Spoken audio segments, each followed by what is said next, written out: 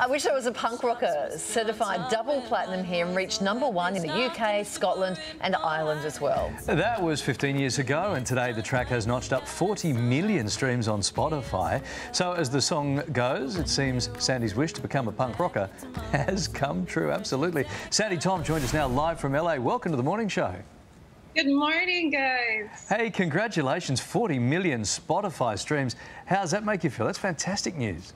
That's amazing, actually. I didn't even know it had that many streams. But no, it's amazing. The song, 15 years, and it keeps gaining popularity, and more people discover it. And yeah, it's really just incredible. Yeah, for an artist who started performing in her basement and streaming it on MySpace, you were among the first internet singers to explode to global fame. I mean, how did you handle that crazy ride? And it's remarkable to see where people are now who start out on the internet.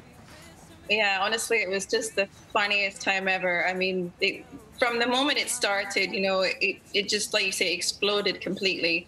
And it just felt like just one huge big train ride. And of course, I made so many trips back to Oz, and everybody there just loved the song. I had so much fun there, and you guys actually just were the best, honestly. You guys and my people back in Scotland were the best. I loved so much coming out to Oz all the time. Yeah, I think on balance we're probably even better than the people back in Scotland, but that's okay, we'll work that out. Your lyrics resonated with millions of people right around the world, still do today.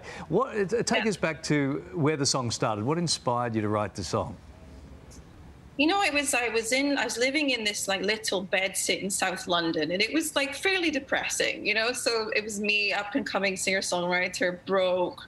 And I had my phone, and at the time it was one of those flip phones, and I lost it, or it was stolen or something. And it just hit me so hard because it was my lifeline, my family, my friends.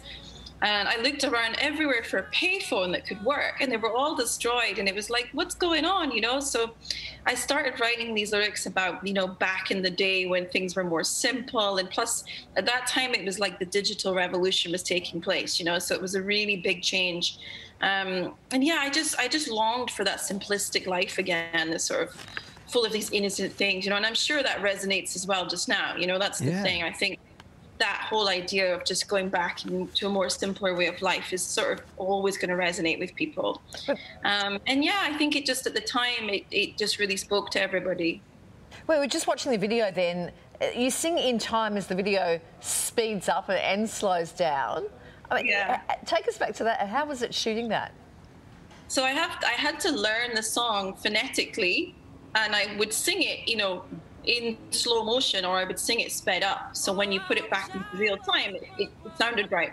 But I had to practice it so many times to learn it, how it would actually sound during the video. And the guy who was filming it, because it's all shot in one take, he was wearing a Steadicam, holding the camera like this, and he was walking backwards the whole time as well. So there were so many things in this song, that if some small little thing went wrong, the video would have to go back to the start. So it was such an interesting song the video was really interesting to make. And actually at the end, the guy who streaks, who gets his bomb out, he's the video director.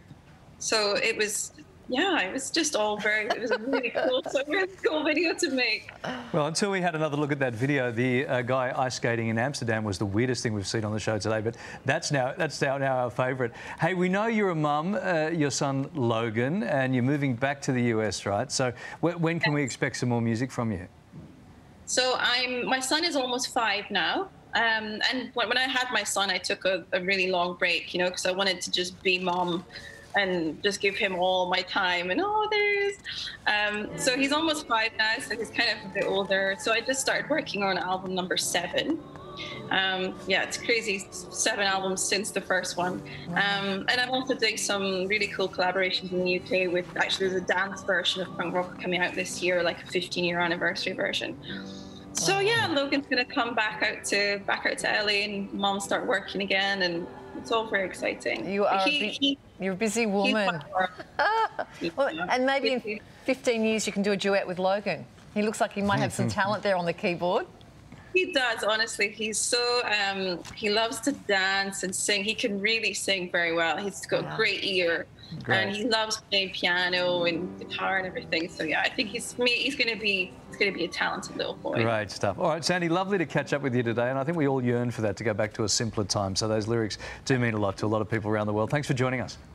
Thanks so much for having me, guys. Thanks, Sandi. We're back after